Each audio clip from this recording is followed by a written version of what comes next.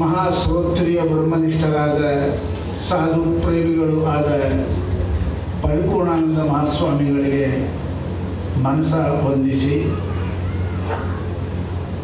ಈ ಹಂಪಿಯ ಪೀಠಾಧೀಶರಾಗಿರುವ ವಿದ್ಯಾನಂದ ಭಾರತಿ ಸ್ವಾಮಿಗಳನ್ನೇ ಮೊದಲು ಮಾಡಿಕೊಂಡು ವೇದಾಂತ ವೇದಿಕೆಯಲ್ಲಿ ಆಸನಾಸೀನರಾಗಿ ತಮ್ಮ ದರ್ಶನ ಆಶೀರ್ವಾದಗಳಿಂದ ನಮ್ಮೆಲ್ಲರನ್ನ ಪಾವನರನ್ನಾಗಿ ಮಾಡಿದ ಪುಣ್ಯಾತ್ಮರಿಗೂ ವಂದಿಸಿ,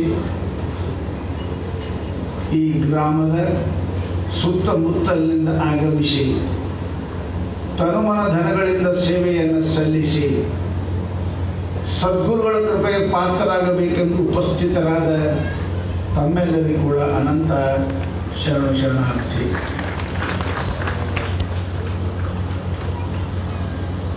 ಬಹುಶಃ ಇಲ್ಲಿವರೆಗೆ ನಿಮಗೆ ಅತಿ ಪ್ರಿಯವಾದ ತೆಲುಗು ಭಾಷೆಯೊಳಗೆ ನೀವು ಪ್ರವಚನ ಕೇಳಿರಿ.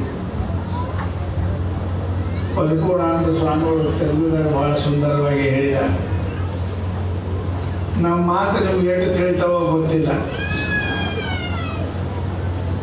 ಆದರೂ ಕರ್ಸೇನಂದ್ರೆ ಮಾತಾಡಬೇಕ ಬಿಡಕ್ಕೆ ಬರಂಗಿಲ್ಲ. ಈ ದಿವಸ ಬಹಳ ಸುಂದರವಾದ ಭಗವದ್ಗೀತೆಯ 12ನೇ ಅಧ್ಯಾಯದ ಅತ್ಯಂತ ಪ್ರಾಮುಖ್ಯವಾದ ಒಂದು ಶ್ಲೋಕವನ್ನ ಆಧಾರವಾಗಿ ಇಟ್ಟುಕೊಂಡು ಎಲ್ಲ ಪೂಜ್ಯರು ಮಾತನಾಡಿದ್ದಾರೆ.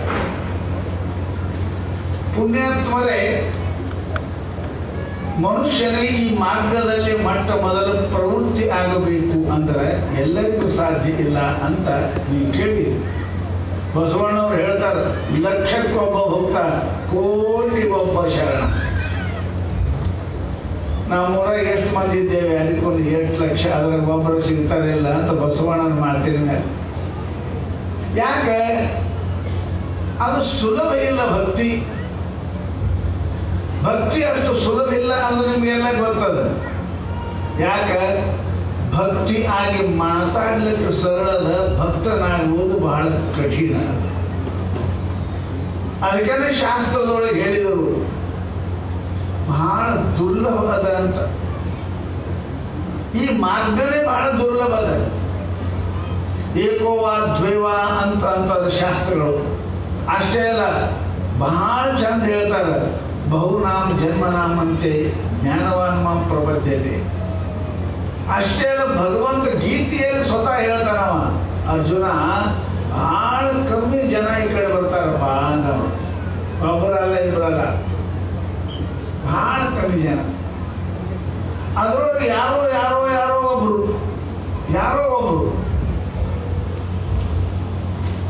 ಬಹಳ ಈ ಮಾರ್ಗ ಕಠಿಣ ಅದ ಅಂತ ತಿಳ್ಕೊಂಡನೆ ಈ ಮಾರ್ಗದಾಗ ಪ್ರವೇಶ ಆಗುವುದಿಲ್ಲ. ಪ್ರವೇಶ ಆದರೂ ಕೂಡ ಅವ್ರ ಮನಸ್ಸು ಅಲ್ಲಿರಂಗಿಲ್ಲ. ಯಾಕಿರುವುದಿಲ್ಲ ಅಂತ ಕೇಳಿದರೆ, ಸಂಸಾರದ ವಿಷಯ ಮೇಲೆ ಪ್ರೀತಿ ಇಟ್ಟಂಥ ವ್ಯಕ್ತಿ ಪರಮಾರ್ಥಕ್ಕೆ ಬಂದ ಅಂದ್ರೆ, ಸಭಾದಾಗ ಕುಂತ ಅಂದ್ರೆ ಅವನ ಮನಸ್ಸಲ್ಲಿ ಇರ್ತದೆ ನಿಮಗೆ ಗೊತ್ತದ. Body is present, mind is absent. ಶರೀರದಿಂದ ನಾವು ಇಲ್ಲಿ ಇರ್ತೇವೆ. ನಾವು ಮುಂದೆ ಏನಪ್ಪ ಅಂದ್ರೆ ಪ್ರೆಸೆಂಟೆನ್ಸ್ ಹಾಕಾಕ ಸಾಲಿ ಹುಡುಗರು ಕರೆದ ನಂಬರ್ 1 ಕೈ ಎತ್ತಾವ ಅಷ್ಟೇ. ನಾನು ಕೈ ಅಟ್ಟೆ ಹೇಳ್ತೇನೆ, ಅಲ್ಲಿ ಓದಂಗಿಲ್ಲ ಏನಾಗಿಲ್ಲ, ಹಿಂದಿನ ಓಡಿ ಹೋಗ್ತಾನ. ಆ ಪೈಕಿ ನಾವೆಲ್ಲ ಇದ್ದೇವೆ, ತೋರ್ಸಕ್ಕೆ ನಾವೆಲ್ಲರೂ ಇದ್ದೇವೆ. ಭಕ್ತಿ ಬಹಳ ಕಠಿಣ ಅದ. ಅದಕ್ಕೆ ಬಸವಣ್ಣ ಹೇಳ್ದ, ಇದು ಹೋಗುತ್ತ ಕೊಯ್ಯುವುದು ಬರುತ್ತ ಕೊಯ್ಯುವುದು ಭಕ್ತಿ ಎಂದು ಕರಗಸ ನೋಡಯ್ಯ. ಕಡಿಗೆ ಕೊಯ್ತಾರಲ್ಲ, ಅದಕ್ಕೇನಂತಾರ ನಿಮ್ಮ ಕಡೆ ಕರಗಸ ಅಂತಾರಲ್ಲ.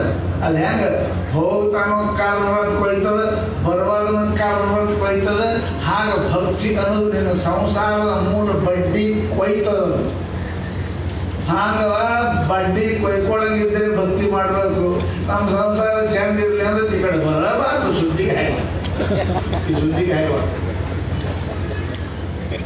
ಪರಮಾತ್ಮ ಪರೀಕ್ಷೆ ಮಾಡಿ ಕೊಡ್ತಾರೆ. ನಮ್ಮ ಕಲ್ಪನಾ ಏನದ, ನಮ್ಮ ಮನೆಯಾಗ ತೂಗು ತೊಟ್ಟಿಲ್ಲವಾಗಿ, ಬೆಳ್ಳಿ ಬಟ್ಟಿಲ್ಲವಾಗಿ, ಮನೆ ಮೇಲೆ ಮಾಡಿ, ಮನೆ ಮುಂದೆ ಗಾಡಿ ಬಂದ್ರೆ ಏನಂತೀರಿ, ಗುರುಗಳ ಕರ್ಪಪ್ಪ ಬ್ಯಾಂಕ್ನಾಗ 10 ಲಕ್ಷ ಬ್ಯಾಲೆನ್ಸ್ ಆಯ್ತದ, ಪರಮಾತ್ಮ ನಮ್ಮ ಮೇಲೆ ಬೇಡಕ್ಕಪ್ಪ ಉಲ್ಟಾ. ಶಂಕರಾಚಾರ್ಯರು ಶತಶ್ಲೋಕಿಯಲ್ಲಿ ಬರೀತಾರೆ, ಲಕ್ಷ್ಮಿ ಶತಶ್ಲೋಕಿಗಳು ಬರೀತಾರೆ, ಸಂಸಾರ ಬಹಳ ಸಿಕ್ತು ಅಂದ್ರೆ ಇದು ಪರಮಾತ್ಮನ ಕೃಪಾ ಅಲ್ಲ, ಇದು ಪರಮಾತ್ಮನ ಶಾಪ ಅಂತ ತಿಳ್ಕೋ. ಶ್ರೀಮದ್ ಭಾಗವತದಲ್ಲಿ ಪರಮಾತ್ಮ ಬರೀತಾನ, ಹೇ ಅರ್ಜುನ, ಯಾರ ಮೇಲೆ ನಾ ಬಹಳ ಪ್ರೀತಿ ಮಾಡ್ತೀನಿ, ತಿಳಿತೇನೆ ನಿಮ್ಗೆ, ದೇವರಿಗೆ ನೀವು ಪ್ರೀತಿ ಮಾಡೋದು ದೊಡ್ಡ ಮಾತಲ್ಲ, ಅವ ನಿಮ್ಗೆ ಪ್ರೀತಿ ಮಾಡೋದು ಅದು ದೊಡ್ಡದು. ನಾನು ನಿಮ್ಗೆ ಕೇಳ್ತೀನಿ, ನಿಮ್ಮದು ನೀವು ಕರ್ನಾಟಕದಾಗ ಇದ್ದೀರಿ, ನಿಮ್ಮ ಚೀಫ್ ಮಿನಿಸ್ಟರ್ ಯಾರು ಗೊತ್ತದ? ಸಿದ್ದರಾಮಯ್ಯ. ನೀವು ಯಾವ ದೇಶದಾಗ ಇದ್ದೀರಿ? ಇಂಡಿಯಾದಾಗ. ಪ್ರೈಮ್ ಮಿನಿಸ್ಟರ್ ಯಾರು? ಮೋದಿ. ಮೋದಿಯವರಿಗೆಲ್ಲ ಪಕ್ಕ ಪರಿಚಯ, ಪ್ರೀತಿ ಮಾಡಿದ ಎಲ್ಲರಿಗೂ ಗೊತ್ತದ. ನಿಮ್ ಪ್ರೈಮ್ ಮಿನಿಸ್ಟರ್ ಯಾರು? ಮೋದಿ. ನಿಮ್ಗೆ ಬರ್ತದ. ನಿಮ್ ಚೀಫ್ ಮಿನಿಸ್ಟರ್ ಯಾರು? ಸಿದ್ದರಾಮಯ್ಯ. ನಿಮ್ಗೆ ಬರ್ತದ. ನಿಮಗೇನು ಫೈದೆ ಆಗ್ಯದ? ಏನು ಸಿಕ್ಕದ? ನಿಮಗೆ ಅವ ಗೊತ್ತಿದ್ರು ಫೈದೆ ಇಲ್ಲ, ಅವನಿಗೆ ನೀವು ಗೊತ್ತಿರ್ಬೇಕು. ಸಿದ್ದರಾಮಯ್ಯ ನೀವು ಬರ್ತಿದ್ದಿ ಅಂದ್ರೆ ಟಿಕೆಟ್ ಸಿಕ್ತೆ, ಮೋದಿ ನೀವು ಗೊತ್ತಾದ್ರೆ MLA ಆದ್ರೆ, ಅದೇ ನೀವು ಅವನಿಗೆ ಗೊತ್ತಿದ್ರು, ಅವ ನಿಮಗೆ ಗೊತ್ತಿದ್ರು ಏನ್ ಲಾಭ ಇಲ್ಲ. ಅವ ನಿಮಗೆ ಗೊತ್ತಿಡಿಬೇಕು. ಪರಮಾತ್ಮ ನೀವು ನೆನೆಸಿದ್ರೆ ಲಾಭ ಇಲ್ಲ, ಪರಮಾತ್ಮ ನಿಮಗೆ ನೆನೆಸಬೇಕು, ಆವಾಗ ನಿಮಗೆ ಲಾಭದ. ಇವನಾರವನೆಂದೆನಿಸದಿರಯ್ಯ, ಇವನಮ್ಮವನೆಂದೆನಿಸಯ್ಯ, ನಿಮ್ಮ ಮನೆಯ ಮಗನೆಂದೆನಿಸಯ್ಯ ಕೂಡಲ ಸಂಘ. ಪರಮಾತ್ಮನ ನಾವು ನೆನೆಸೋದಾಗಲಿ, ಪರಮಾತ್ಮ ಮನಸ್ಸಾಗ ನಾವಿರ್ಬೇಕು. ನಮ್ಮ ಮನಸ್ಸನ್ನ ಪರಮಾತ್ಮ ಇರೋದೇ ನೋಡೋದು ಸಮಸ್ಯೆ ಇಲ್ಲ. ಪರಮಾತ್ಮ ಮನಸ್ಸೊಳಗೆ ನಾವು ಇದ್ದೇವೆ ಅಂದ್ರೆ ನಿಮ್ಮನ್ನು ಪರಮಾತ್ಮ ಕೃಪಾ ಮಾಡ್ತಾನೆ, ದೊಡ್ಡ ಸಮಸ್ಯೆ ಇಲ್ಲ ಅದಕ್ಕೆ. ಶ್ರೀಮದ್ ಭಾಗವತದಲ್ಲಿ ಮಾತು ಬರ್ತದೆ ಬಹಳ ಚಂದ. ಅರ್ಜುನ ಕೃಷ್ಣ ಇಬ್ರು ಕೂಡಿ ಸಾಧು ಆಗಿ ಏನೋ ಬೇಡ್ಕೊಳ್ಳೋಕೆ ಎಲ್ಲೇ ಹೋಗಿದ್ದರಂತ. ಹೇ ದೇವ, ಖರೆ ಭಕ್ತ ಅಂತ ಯಾರಿಗಂತಿ? ಮನೆಯಾಗ ಚಂದ ದೇವ್ರ ಮನೆ ಕಳಿಸಿ ಟೈಲ್ಸ್ ಹಾಕಿ, ಬೆಳ್ಳಿ ಎರಿತಾಂತಾಗ ಬೆಳ್ಳಿ ಶಿವರಾಮ ದೂತರಿಗೆ, ಬೆಳ್ಳಿ ಸಿದ್ಧಾರೂಢರಿಗೆ, ಬೆಳ್ಳಿ ತಿರುಪತಿ, ಬಂಗಾರ ತಿರುಪತಿ ತಂದು ಇಟ್ಟವ್ರಿಗೆ ಭಕ್ತರು ಅನ್ಬೇಕೇನು? ಅಥವಾ ನೀವು ಅಂತೀರಿ ಬಿಡ್ರಿ, ಅವನಿಗೆ ಭಾಳ ಗೊತ್ತಿರ್ತೀರಿ, ಅವನಿಗೆ ಅನ್ಬೇಕೇನು? ಅದೇ ಪರಮಾತ್ಮ ಎಲ್ಲರ ಅಣುರಾಣ ಕಾಷ್ಟದಲ್ಲಿ ಪರಮಾತ್ಮ ಅದಾನ, ಕಲ್ಲೊಳಗೆ ಪರಮಾತ್ಮ ಅದಾನ, ಕುರಿ ಹಿಕ್ಕಿ ಒಳಗೆ ಪರಮಾತ್ಮ ಅದಾನ. ಬಳ್ಳ ಲಿಂಗವೇ, ಕುರಿ ಹಿಕ್ಕಿ ಲಿಂಗವೇ, ಮೊಲೆ ಲಿಂಗವೇ ಅಂತ ಕೇಳ್ತಾರೆ ಶರಣರು. ಪರಮಾತ್ಮ ಎಲ್ಲ ಜಗ ಎಲ್ಲದರಿ ಸ್ವಾಮಿ ಆಗೋದು. Is all ಪರ್ವಡೆಡ್, he is ಆಮ್ನಿಸೈಂಟ್, he is everywhere. ಪರಮಾತ್ಮ ಎಲ್ಲ ಕಡೆ ಅವ ಎಲ್ಲ ಜಗ ಯಾವ್ದದ? ಎಲ್ಲ ಜಗ ಎಲ್ಲದ? ಸರ್ವ ದೇಶ, ಸರ್ವ ಕಾಲು, ಸರ್ವ ವಸ್ತು ಕೂಡಿಕೊಂಡು ಪರಿಪೂರ್ಣ ಅಂತೇವೆ ನಾವು. ಎಲ್ಲ ಕಡೆ ಅದಾನ, ಈಗ ಇಲ್ಲಿನೂ ಅದಾನ. ಎಲ್ಲದಾನ? ಸಾಕಿ ಬಂಡ್ಯಾಗೂ ಅದಾನ. ಸಾಕಿ ಬಂಡ್ಯಾಗಲ್ಲ, ಈಗ ನೀವೆಲ್ಲಿ ಕೂತೀರಿ, ಇಲ್ಲಿನೂ ಅದಾನ ಪರಮಾತ್ಮ, ಇಲ್ಲಿನೂ ಅದ. ಯಾವಾಗಲೂ ಅದಾನ, ಹಿಂದೂ ಇದ್ದ, ಮುಂದೂ ಇರ್ತಾನೆ, ಈಗಲೂ ಅದಾನ. ನೋಡುವ ಕಣ್ಣು ಬೇಕು, ಕಣ್ಣು ಬೇಕು, ಭಕ್ತಿ ಕಣ್ಣು ಬೇಕು. ಕುರಿಚಿಯೊಳಗೆ ಪರಮಾತ್ಮ ನೋಡೋದವ್ರದಾರೆ, ಕಲ್ಲಿನೊಳಗೆ ಪರಮಾತ್ಮ ನೋಡೋದವ್ರದಾರೆ.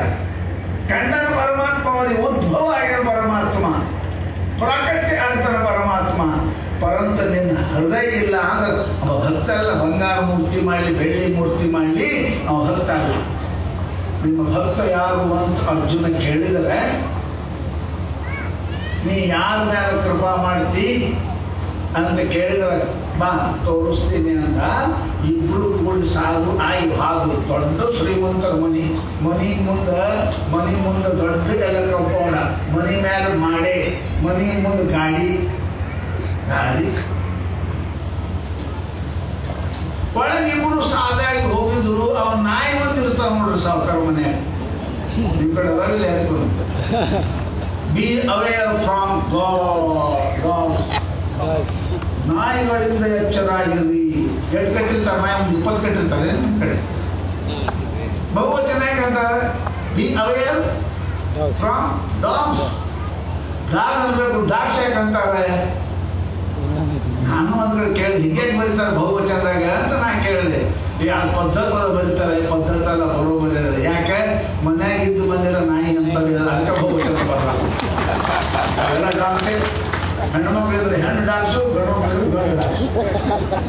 ಯಾಕೆ? ಯಾರಿಗೆ ನೀಡಂಗಿಲ್ಲ, ಕೊಡಂಗಿಲ್ಲ, ಬಾ ಅನ್ನಂಗಿಲ್ಲ, ಸಂತರಿಗಿಲ್ಲ, ಯಾರಿಲ್ಲ. ಮತ್ತೆ ಇವೇನಿರ್ಬೇಕು? ಇದು ನಾಯಿನೇ, ಬರೇ ನಾಯಿ ಅಲ್ಲ, ಹುಚ್ಚು ನಾಯಿ.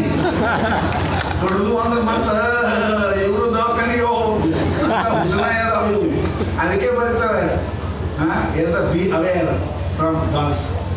ನಾಯಿ ಕಟ್ಟಿದ್ರು ಬಹು ಅಂತ ಮೇಲೆ ಬಂದು ಅರ್ಜುನ ಅಂದ್ರೆ ಹಿಂದೆ ಇಲ್ಲೇ ಬಂದು ಮನೆ ಕರ್ಕೊಂಡು ಮತ್ತೆ ಹರ್ದ ಬಿಟ್ಕೊಂಡು ಬೈಟೋ ಅನ್ನೋ ಮಾತು ಮುಂದೆ ಹೋದ್ಕೊಳ್ಳಪ್ಪ. ಅವ್ ನಾಯಿ ಬಂದು ಭವತಿ ನಿಮಿಷ ಅಂದ್ರಿ, ಭವತಿ ನಿಮಿಷ ಅಂದ್ರಿ ಅಂತ ನೀವ ಕೃಷ್ಣ ಮಾತಿಟ್ಟು ಕೂಗಮ್ಮ.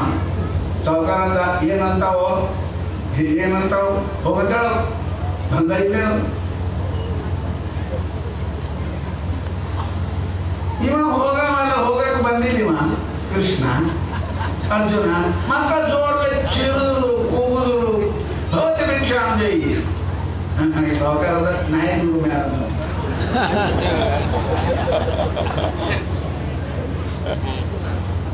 ನಾಯಿ ದೊಡ್ಡ ನಾಯಿಗಳು ಇವು ಅಂತ ಬರ್ತಾ ನೋಡವು ದೊಡ್ಡದೊಡ್ಡ ಎಮ್ಮೆ ಕರ ಇದ್ದಂಗೆ ಇರ್ತಾವ. ಮೈ ಮೇಲೆ ಬಂದು ಕೃಷ್ಣ ಅರ್ಜುನ ಹೀಗೆ ಓಡಾಕಂತ ಓಡೋಗಿದ್ದು ದೇವರಂತ ತೂಗು ತೊಟ್ಟಿಲವಾಗಿ ಬೆಳ್ಳಿ ಬೆಟ್ಟಿಲವಾಗಿ ನನ್ನ ಮನೆಗೆ ಇಟ್ಟು ಹೆಚ್ಚಿಗೆ ಏರ್ಲಿಯಪ್ಪ ಅನ್ನ. ಅರ್ಜುನ ತೆರಿಗೆ ಕೆಟ್ಟದೇನು? ನಾಯಿ ಬಿಡಕೈತಿ ಅದೇ ಭಯಕೈತೆ. ಅವ್ರ ಮನೆ ತೂಗು ತೊಟ್ಟಿಲ್ಲ ಬೆಳ್ಳಿ ಬೆಟ್ಟಲಾಗಿ ಬೈತಿ. ಹೀಗೆ ಹೇಳ್ತೆ, ನೀನು ಮನುಷ್ಯ ಇದೆ ಅಂದ. ಭಿಕ್ಷಾ ಬೇಡ್ಕೋತು ಊರು ಹೊರಗೆ ಒಂದು ಮನಿ ಇತ್ತು, ಗುಡಿಸಲು ಮನಿ, ಹುಲ್ಲಿನ ಮನಿ. ಮನಿ ಮುಂದೆ ಒಂದು ಆಕಳ, ಸಣ್ಣ ಮನಿ. ಸಣ್ಣ ಮನೆ ಒಂದು 3-4 ಮಂದಿ, 2 ಮನೆ, 2 ಕೂಸ್ಗಳಿದ್ದು, ಮಕ್ಕಳಿದ್ರು. ಹೆಣ್ಣು ಮಗಳು ರೊಟ್ಟಿ ಮಾಡಕ್ಕೆ 100 ಗಂಟೆ ಆಗಿತ್ತು. ರೊಟ್ಟಿ ಮಾಡೋ ಸಪ್ಪಳು ಬರ್ತಿತ್ತು ಹೊರಗೆ. ಅವಾಗ ಇವ್ರು ಹೋಗಿ ಆ ಮನೆ ಮುಂದೆ ಭವತಿ ಭಿಕ್ಷಾ ಅಂದೇಳಿ.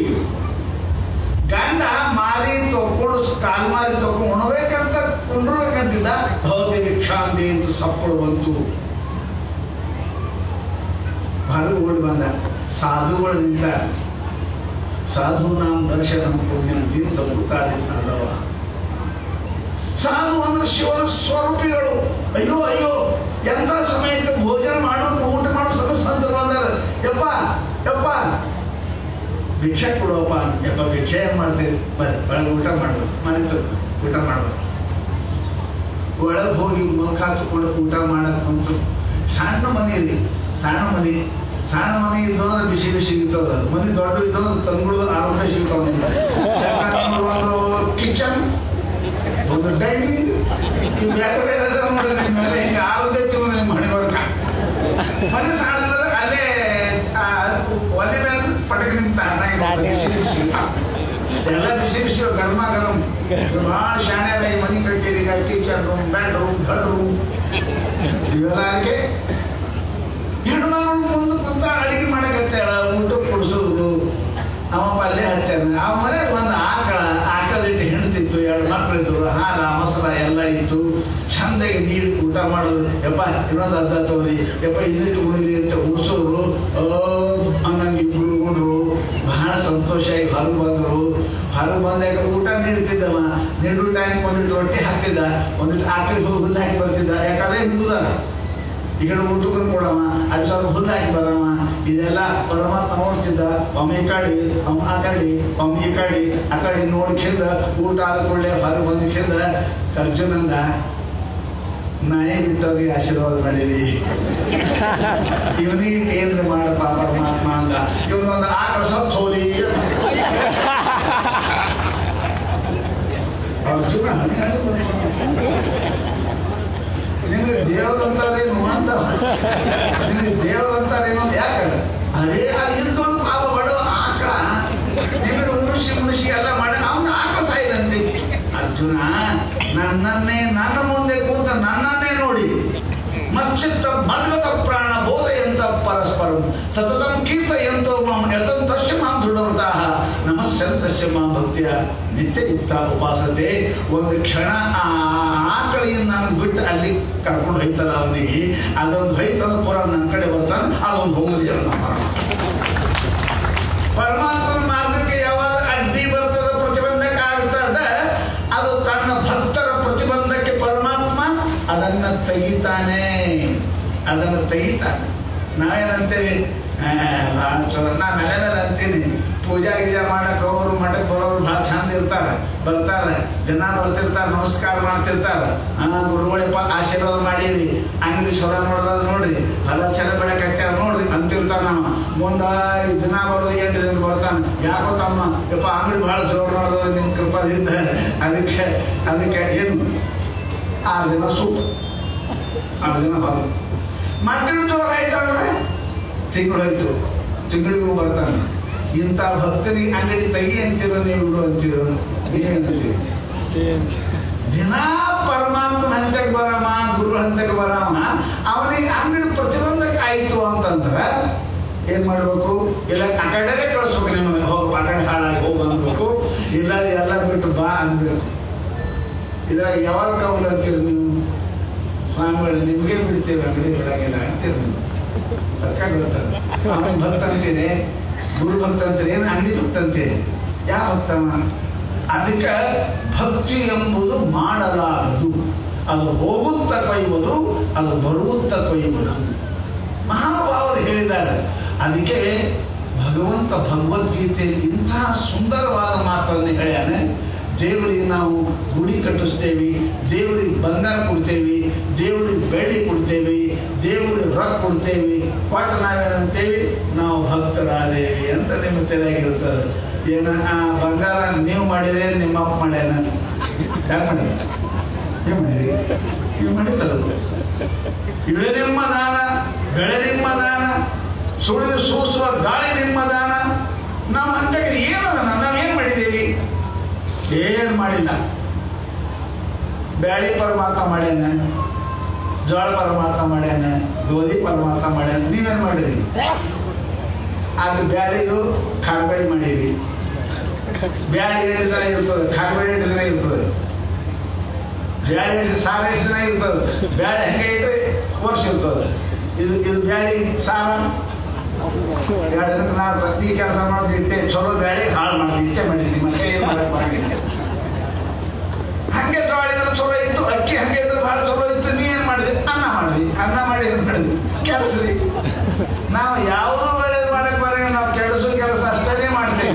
ಅದಕ್ಕೆ ಇವೆ ನಿಮ್ಮ ದಾನ, ಬೆಳೆ ನಿಮ್ಮ ದಾನ, ಸುಳಿದು ಸೂಸುವ ಗಾಳಿ ನಿಮ್ಮ ದಾನ, ನಿಮ್ಮ ದಾನವನ್ನು ಒಂದು ಅನ್ಯರನ್ನು ಹೊಗಳುವ ಪುಣ್ಯಗಳನ್ನು ಏನೆಂಬ ರಾಮನಾಥ. ಅದಕ್ಕೆ ಪುಣ್ಯಾತ್ಮರೇ ನಾವು ಲಕ್ಷ್ಯ ಇಡಬೇಕು. ಪರಮಾತ್ಮ ಅಂತಾನೆ ಏನರೇ ಕೊಡೋ ಭಕ್ತ ಅಲ್ಲ. ರೊಕ್ಕ ರೂಪಾಯಿ ಇವೆಲ್ಲ ಕೊಡೋ ಭಕ್ತ ಅಲ್ಲ, ಅದು ಅವಂದ ಅಲ್ಲ. ಲಕ್ಷ್ಮೀ ಪರಮಾತ್ಮ ಹೆಣ್ತದ, ನಿಮ್ಮ ಹೆಣ್ತಿ ನಿಮ್ಮ ಅಪ್ಪನ ಹೆಣ್ತಿ ಅಲ್ಲ, ನಿಮ್ಮ ಪೈಕಿನೇ. ಅದೇ ನಾರಾಯಣ ಹೆಣ್ತದಳಕಿ, ನಿಮ್ಗೇನು ಸಂಬಂಧ? ಬಂದಿರ್ಬೇಕು, ನಿಮ್ಮ ಮನೆ 1-4 ದಿನ ಇರ್ತಿರ್ಬೋದು, ಮತ್ತೆ ಹೋಗಕ್ಕಿನ ಆಕಿ. ಹೆಣ್ಣು ಮಗಳಿಗೆ 8 ದಿನ ಮನೆಯಾಗ ಇಟ್ಕೋರಿ. 2 ದಿನ ಇರ್ತಾಳೆ, ದೀಪಾವಳಿ ಬಂದಾಳ, ಪಂಚಮಿ 2 ದಿನ ಇರ್ತಾಳೆ. ಏಟಾಗಿ ಯಾಕೆ 4 ದಿನ ಇರೋದು ಇರ್ತಾಳೆ. ಮತ್ತೆ 4 ದಿನ ಇಲ್ಲೇಪ್ಪ ನಾ ಹೋಗ್ತೀನಿ. ಎಲ್ಲಿಗೆ? ನಿನ್ಗೆ ಏನು ಕಮ್ಮಿ ಏನಿಲ್ಲ, ಅವನೇ ಇಲ್ಲ, ಅಲ್ಲಿಗೆ ಹೋಗ್ತೀನಿ ಅಂತಾಳೆ. ಹಾಗೆ ನೀವು ಬೇಕಾದಷ್ಟು ಮಾಡಿದ್ರು ಯಾಕೆ ನಿಮ್ಮಲ್ಲಿ ನಿಂದ್ರಂಗಿಲ್ಲ. ಲಕ್ಷ್ಮಿ ನಾರಾಯಣ ಕಿಗಂಡವ್ರು ಅಲ್ಲಿಗೆ ಹೋಗ್ತಾಳಕಿ. ನೀವು ಅಂತೆಗೆ 1-4 ದಿನ ಇರ್ತಾಳೆ. ಅದಕ್ಕೆ ನೀವು ಭಾಳ ಡೌಟ್ ಮಾಡಿದ್ವಿ, ಅಭಿಮಾನ ಮಾಡಿದ್ವಿ ಅಂದ್ರೆ ನಿಮ್ಮನ್ನು ಬಿಟ್ಟು ಹೋಗ್ತಾಳೆ ಗ್ಯಾರಂಟಿ. ಅಧಿಕಾರ ಐಶ್ವರ್ಯಗಳು ಯಾವ ಹಂತಕ ಎಂದು ಇರಂಗಿಲ್ಲ. ಅವು ಪರಮಾತ್ಮ ಕೇಂದ್ರಿತ ಅಲ್ಲ. ಜಗಕ್ಕೊಬ್ಬನೇ ಒಡೆಯ ಅಧಿಕಾರಿ ಪರಮಾತ್ಮ, ಜಗಕ್ಕೊಬ್ಬನೇ ಲಕ್ಷ್ಮೀಪತಿ ನಾವು ಪರಮಾತ್ಮ. ಜಗತ್ತಿನೊಳಗ ಅಧಿಕಾರದ ಮೇಲೆ, ಐಶ್ವರ್ಯ ಮೇಲೆ ಯಾವುದು ಇಲ್ಲ. ಕೆಲವೊಂದು ದಿವಸ, ಕೆಲವೊಂದು ವರ್ಷ ಬಸ್ ಅಷ್ಟೇ. ಯಾರು ಕೂಡ ಅದ್ರ ಮೇಲೆ ಅಧಿಕಾರ ಮಾಡಕ್ಕೆ ಸಾಧ್ಯ ಇಲ್ಲ. ಅಧಿಕಾರ ಐಶ್ವರ್ಯ ಪರಮಾತ್ಮನ ಹಂತಕ್ಕದ ಮತ್ತೊಬ್ಬರ ಹಂತಕ್ಕೆ ಇರುವುದಿಲ್ಲ. ಇದು ಶಾಸ್ತ್ರದ ನಿಯಮ ಅದ, ಪದ್ಧತಿ ಅದ. ಅದಕ್ಕೆ ಪರಮಾತ್ಮ ಸ್ಪಷ್ಟ ಹೇಳೋದು ಏನಪ್ಪಾ ಅಂತ ಕೇಳಿದ್ರೆ, ಮನುಷ್ಯ ಪರಮಾತ್ಮನಲ್ಲಿ ಜಗತ್ತಿನೊಳಗೆ ವಸ್ತುಗಳು ಕೊಟ್ಟರೆ ಪರಮಾತ್ಮ ಪ್ರೀತಿ ಮಾಡಂಗಿಲ್ಲ. ಪರಮಾತ್ಮ ಬೇಡ್ತಾರೇನು, ನೀವು ಕೊಡ್ತೀರೇನು? ಪರಮಾತ್ಮ ಏನು ಹೇಳಿದ? ರೊಕ್ಕ ಕೊಡೋದಾನ, ರೂಪಾಯಿ ಕೊಡೋದಾನ? ಅವ ಏನು ಕೊಡೋಂತಾನ? ನೀನು ಮನಸ್ಸು ಕೊಡು ಅಂತ. ನಾವಂತೇವೆ ನೀ ಎಲ್ಲ ಕೊಡ್ತೇವೆ, ಅದೊಂದು ಕೊಡಂಗಿಲ್ಲ ಅಂತ ನಾವು ಮನಸ್ಸು ಕೊಡೋ ಸಂಸಾರ ಹೆಂಗೆ ಮಾಡೋನು? ಸಂಸಾರ ಮಾಡೋದು ಹೇ ಎಲ್ಲ ಸಂಸಾರ ಮನಸ್ಸಿನ ಮೇಲೆ ಇರ್ತದೆ, ಅದು ನಾವು ಕೊಡಂಗಿಲ್ಲ. ಏನು ಕೇಳ್ತೀವಿ ಕೇಳು, ಕೊಡ್ತೇವೆ, ಬರೋದು ಮನಸ್ಸೊಂದು ಕೊಡಂಗಿಲ್ಲ ಅಂತಾರೆ. ಪರಮಾತ್ಮ ಉಳಿಕೆ ನಿನ್ನೂ ಅಲ್ವ, ನಾನು ಅದಾವ, ನಾನು ನನಗೆ ಕುಡ್ದಿ, ನಿಂದು ಮನಸ್ಸೇನದ ಅದು ನಾನು ಕೊಡು, ಅದು ಆಗಿಲ್ಲ ಅಂತ. ಅದಕ್ಕೆ ಪರಮಾತ್ಮ ಮೈಯ ವೀಶಿತ ಚೇತಸ. ಪರಮಾತ್ಮ ಶಬ್ದ ಇಟ್ಟ ಏನಿಟ್ಟ? ನಿನ್ನ ಸಮಸ್ತ ದುಃಖಗಳನ್ನು, ಸಂಸಾರವನ್ನು, ಜನ್ಮವರ್ಣವನ್ನು ನಾನು ಅದರಿಂದ ಕಾಪಾಡುತ್ತೇನೆ, ನಿನಗೆ ಉದ್ಧಾರ ಮಾಡುತ್ತೇನೆ. ಏನು? ತೇಷಾಂ ಅಹಂ ಸಮುದ್ರತ ಮುತ್ತು ಸಂಸಾರ ಸಾಗರ. ಪರಮಾತ್ಮ ಬಹಳ ಚಂದ ಹೇಳ, ಮುತ್ತು ಸಂಸಾರ ಸಾಗರ ಅಹಂ ತೇಷಾಂ ಅನ ಉದ್ಧ ಸಮುದ್ರತ ಭವಾಮಿ. ಅದು ಅನ್ವಯ ಹೀಗೆ, ಸಮುದ್ರತ ಭವಾಮಿ. ಏನು? ಅವನೇ ಮೃತ್ಯುವೆಂಬ ಸಂಸಾರದಿಂದ ಅವನಿಗೆ ನಾನು ಉದ್ಧಾರ ಮಾಡಲಿಕ್ಕೆ ಸಮರ್ಥನಾಗುತ್ತೇನೆ, ಉದ್ಧಾರ ಮಾಡುತ್ತೇನೆ. ಈ ಮೃತ್ಯು ಸಂಸಾರ ಅಂದ್ರೆ ಏನು? ಬಹಳ ಮಂದಿ ಮಾತಾಡ್ತಾರೆ, ಗೊತ್ತೇ ಇರಂಗಿಲ್ಲ. ಏನ್ರಿ ಈಗ ಸಂಸಾರ ಮಾಡೋದು ಬಹಳ ಕಷ್ಟ ಆಗ್ಯದ ಅಂತಿರ್ತಾರೆ. ಅವ್ನು ಕೇಳಿ ಸಂಸಾರ ಅಂದ್ರೆ ಏನ್ರಿ? ಏನಂದ್ರೆ ಸಂಸಾರ ಅಂದ್ರೆ ಏನಂದ್ರೆ ಸಂಸಾರ ಅಂದ್ರೆ ಯಾರು ಹೇಳೋರು ಕೇಳಿ. ಸಂಸಾರ ಪ್ರಪಂಚ ಪ್ರಪಂಚ ಅಂದ್ರೆ ಪ್ರಪಂಚ ಪ್ರಪಂಚ ಗೊತ್ತೇ ಇಲ್ಲ. ಪ್ರಪಂಚ ಅಂದ್ರೆ ಗೊತ್ತಿಲ್ಲ, ಸಂಸಾರ ಅಂದ್ರೆ ಗೊತ್ತಿಲ್ಲ. ಎಲ್ಲರೂ ಮಾತಾಡ್ತಾರೆ. ಸಂಸಾರ ಅಂದ್ರೆ ಏನು? ಸಮ್ಯಕ್ ಸರತಿ ಇದು ಸಂಸಾರ. ಇದ್ದಂಗೆ ಇರಂಗಿಲ್ಲ ನೋಡ್ರಿ, ಇದ್ದಂಗೆ ಇರಂಗಿಲ್ಲ, ಪರಿವರ್ತನ ಹಾಕೋತಿ ಇರುವುದು ಸಂಸಾರ ಅಂತ. ಅದಲ್ಲ, ಈಗ ಹುಟ್ಟಿದೇವಿ ಯಾಕ? why you are taken the human birth? ಯಾಕೆ ನೀವು ಮನುಷ್ಯ ಹುಟ್ಟಿದಿ? ಅಥವಾ ಹುಟ್ಟಿದ ಯಾಕೆ? ಪಟಕನ ಯಾರು ಸತ್ತು ಅಂತ ಕೇಳ್ತೀರಿ ನೀವು? ಯಾಕೆ ಸತ್ತನ್ರಿ? ಹೆಂಗೆ ಸತ್ತನ್ರಿ? ದೊಡ್ಡ ಪ್ರಶ್ನೆ ಮಾಡ್ತಾರೆ ನೀವು. ಯಾಕೆ ಸತ್ತನ್ರಿ? ಹೆಂಗೆ ಸತ್ತನ್ರಿ? ಸತ್ತ ಮೇಲೆ ಕೇಳ್ತೀರಿ. ಹುಟ್ಟದತ್ರ ಕೇಳಿದ್ರಿ ನೀವು? ಯಾಕೆ ಹುಟ್ಟದ್ರಿ ಕೇಳಿದ್ರಿ? ಸತ್ತೊಳಗೆ ಯಾಕೆ ಕೇಳ್ತೀರಿ? ಎಂತ ದಡ್ರಿದ್ದೀರಿ? ಯಾಕೆ ಸತ್ತರಿ, ಹ್ಯಾಂಗ ಸತ್ತರಿ ಅಂತ ಕೇಳ್ತೀರಲ್ಲ.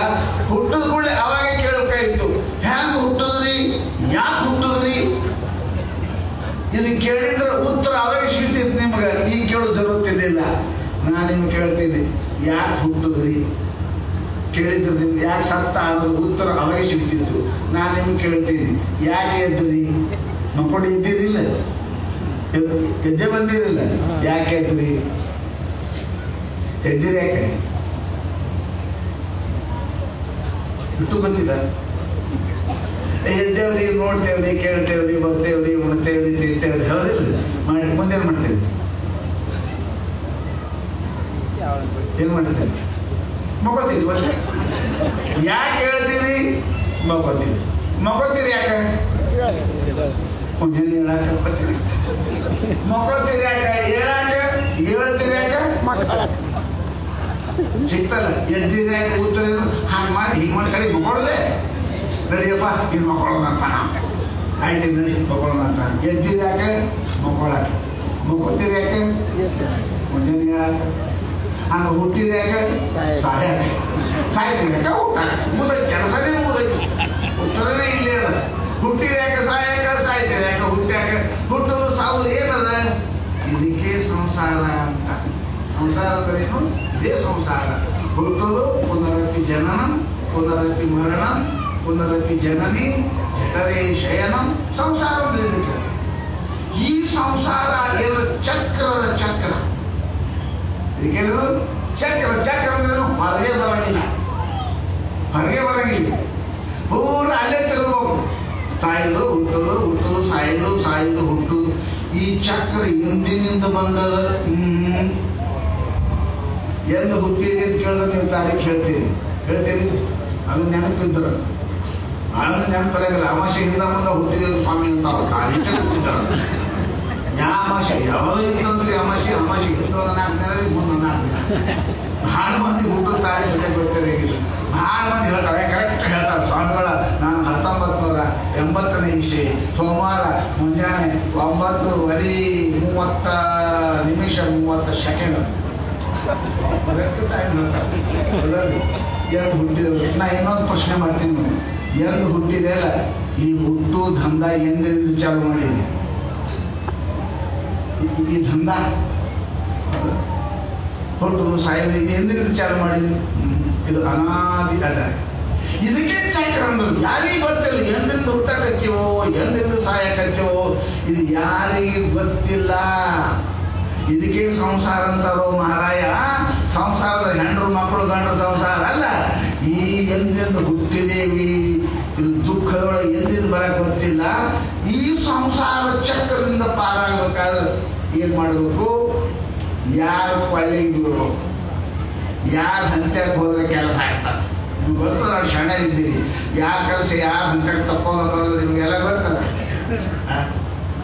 ಯಾರ ಸಾಹೇಬ್ ಭೇಟಿ ಆಗಬೇಕು, ಯಾರ MLA MP ಭೇಟಿ ಆಗಬೇಕು, ನಿಮ್ಗೆಲ್ಲ ಪಕ್ಕ ಗೊತ್ತೆ. ಇವ್ರು ಹಂತಕ್ಕೆ ಹೋದ್ರೆ ಕೆಲಸ ಆಗ್ತದಂತ. ಈಗ ಹುಟ್ಟು ಸಾವು ದಂಧ ತಪ್ಪಿಸ್ಬೇಕಾದ್ರೆ ಎಲ್ಲಿ ಹೋಗ್ಬೇಕು? ಚೀಫ್ ಮಿನಿಸ್ಟರ್ ಅಂತಕ್ಕ, ಇದು ಪ್ರೈಮ್ ಮಿನಿಸ್ಟರ್ ಅಂತಕ್ಕ, ಯಾರಂತಕ್ಕೆ ಹೋಗ್ಬೇಕ್ರಿ? SP ಅಂತಕ್ಕ. ಅವು ಸಾಯವೇ ಅದ. ಅದ್ರ ದಿವಸ ಬಂದಾವೆ, ಅವು ಸಾಯ್ತಾವೆ. ಈ ಸಾಯುವ ಜನ್ಮ ಮರಣ ಚಕ್ರದಿಂದ ಹೊರ ಬರ್ಬೇಕಾದ್ರೆ ಎಲ್ಲಿ ಹೋಗ್ಬೇಕು? ಒಂದೇ ಒಂದು ಜಾಗ ಅದ, ಅದು ಒಂದೇ ಜಾಗ ಅದ. ಯಾರ ಹಂತ್ಯಾಕ ಅಂತಂದ್ರೆ ಪರಮಾತ್ಮನಿಗೆ ಶರಣಾಗಬೇಕು.